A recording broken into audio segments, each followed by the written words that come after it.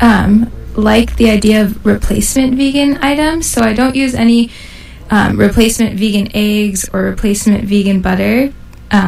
So I was trying to figure out how can I make this vegan and the most wholesome, like purest, from the most wholesome and purest ingredients, and that took a little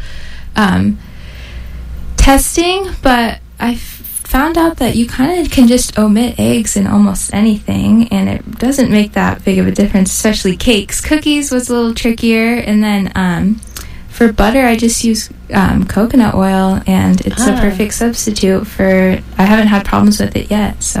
I have to say, I've had one or two of your Pop-Tarts, I'll confess, and I'm always very impressed at how flaky the pastry part of that concoction is. Thank you. You do a nice job with that. So I guess you have the touch. Is there anything special that you do?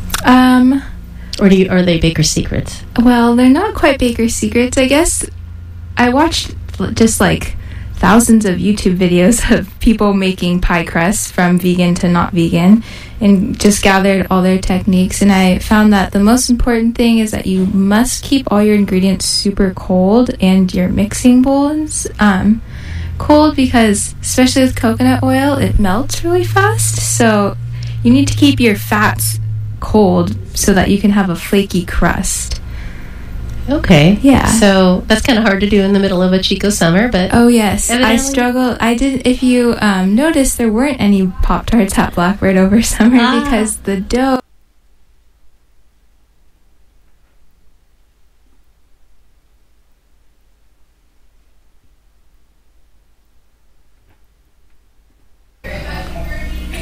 I would have said yes before I had my baking business, but now that I bake all the time, I get really excited when I get to not bake. So now I love doing the pop-ups, because those are really fun for me, because I can cook on site, so I can offer things that are a little more fresher. Like what? Well, our listeners are drooling right now. They want to know. Blackbird this Saturday is going to be having a birthday party for first birthday party, and in the morning from 10 to 1 I'll be serving pop-up breakfast, and then after me will be Tacos Borrego serving up vegan tacos, and for the morning I'm doing kind of a southern style breakfast, so there's going to be, of course it's all vegan. I'm making three different types of biscuits, and the first biscuit is going to be more of a traditional southern biscuit, and it's going to have caramelized onions and a gravy made from beans, and just a bunch of yummy stuff on that one. And then the second one will be a cheesy bacon biscuit. Get out. And so I'm making a cheese sauce from the vegetables that we've got at market, and nutritional yeast, of course, is what you'll always need when you're making something cheesy and vegan. And then an eggplant bacon in the middle, and then that's going to be topped with the cheese sauce. And then I'm making a third one, which is going to be a sweet biscuit, and that's going to have a cinnamon biscuit with vegan cinnamon butter, and then I'm roasting butternut squash, and that's going to go in the middle, and then it's going to be topped with a caramel drizzle, candied almonds, and coconut whipped cream. Goodness. So, listeners, if you're drooling right now, and you wonder why, it's because you've been listening to Sydney Carroll, the master baker at Near and Dear Baked Goods, who is talking about vegan baking, and a lot of her baked goods are available at Blackbird Bookstore on Park Avenue. All right. Well, you're listening to Non-Human Radio on KZFR 90.1 FM, listener-supported community radio. I'm your host, Jeannie Trezino, and we have Sydney Carroll from Near and Dear Baked Goods as our guest, and we are in the middle of the first day of the Fall Pledge Drive. KZFR is a non-commercial public radio station, and that means advertising doesn't pay for the program you're listening to now. We thrive thanks to donations from the public, like you, and KZFR is one of the truly in the region.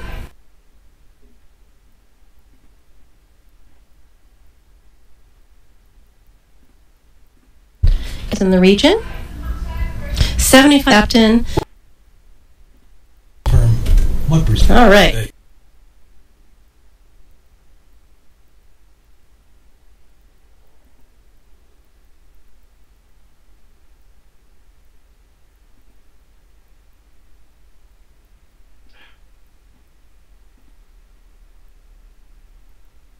You out there had to have you back, but new support.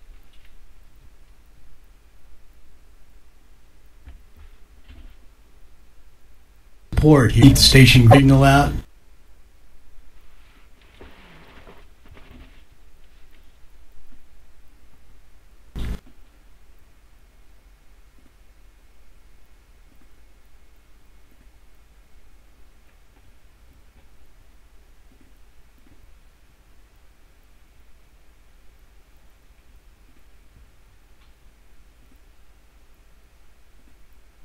At about $2,300.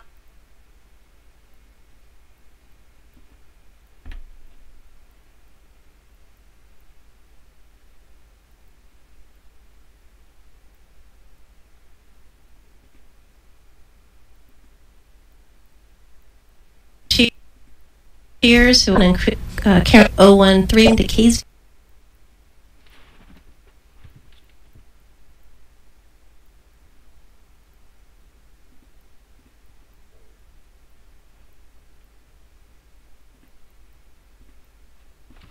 $100 or more at the top of the dollars. Local shows. Support for KZFR. Let's see, what was I going to... Oh, okay. What do you think is the most misunderstood idea about veganism? That food doesn't taste good if you eat vegan. That like we eat grass and lettuce and kale. People are scared of kale, and they always think vegans only eat kale. But we don't. No, we don't. So, like, what's a typical day for you, like, in terms of food? Well, in terms of what I eat, yeah. What did you say? Okay. Yeah.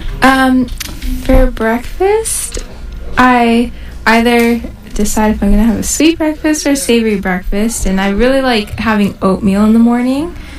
And so right now, I am totally obsessed with butternut squash, and so I just boil some butternut squash while I'm cooking my oats, and then I'll smash it and add in some cinnamon and some salt, and I've got dates that I saved from last fall.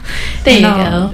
Sprinkle dates on top, and that's pretty much my go-to breakfast. And then if I want something savory, I'll always have avocado with some garbanzo beans on avocados. For breakfast? Yeah, that's one of my favorite things. And sprouts from Market are really great. Nice. What's your favorite, like, comfort food dinner? My favorite comfort food dinner is... I really love biscuits, if you couldn't tell by the menu this week.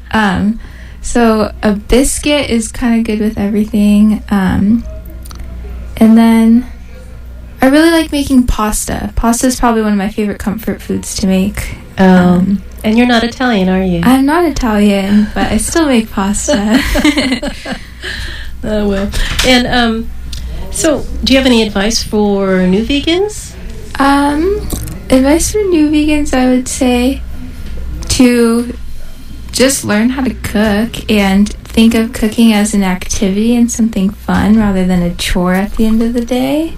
So where would a new vegan go to look for how to learn how to cook? There's tons of videos on YouTube, which is how I learn most of my cooking techniques. For food, I would say go to the market because you're going to find vegetables, and that's exactly what vegans eat. Okay. I don't know, I would just say read some vegan cookbooks, and just if you cook with vegetables, you don't even have to really think of it as being like vegan. You're just like, oh, I'm cooking with vegetables, and this is what I'm eating for dinner. So, okay. Yeah. Right. You don't have any, like, particular author? Do you have any particular authors, or did you just Google vegan cooking on YouTube and then see what came up? I really like watching Avant-Garde Vegan on YouTube. He makes really fancy vegan dishes, and that's where I get a lot of ideas. And then for cookbooks, I just go to the bookstore and see whatever they've got there and kind of just sit in there for a while, take pictures of some of the recipes and look around. So for cookbooks, I don't think I've got a particular cook who's my favorite. I often look at non-vegan recipes and try and see how I can transform them to a vegan recipe. So Okay. yeah. All right. Well, that is Sydney Carroll from Near and Dear Baked Goods. And Sydney, please tell us where we can find you at this big shindig coming up.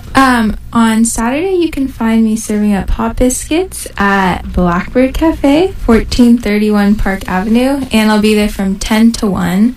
And if you miss me and you can't make it there by 1, you can still come from 1 to 6 and get vegan tacos from Tacos Borregos, because they'll be there too. Nice. Okay. Well, thank you so much. And then where can people find out more about you? You can find me on my Instagram at Near and Dear Baked Goods, and same for Facebook. It's the same handle, and right now my treats are just at Blackbird, but I'm working on getting them into other coffee shops soon, hopefully. Excellent. And do you ever? And I understand you'll be donating some baked goods for the Saturday volunteer crew for the KZFR pledge drive. Saturday and Sunday I'll be dropping off some donuts probably for Oh you guys. my gosh, that'll be some lucky volunteers. Okay. Well, thank you very much, Sydney Carroll from Near and Dear Baked Goods. It's been a pleasure talking with you. Yeah, thank you. Okay, great. I look forward to talking with you some more about some vegan goodies in town and raising the standard of vegan dining in Chico. Awesome. I look forward to it as well. Okay. All right. Well, let's go on here.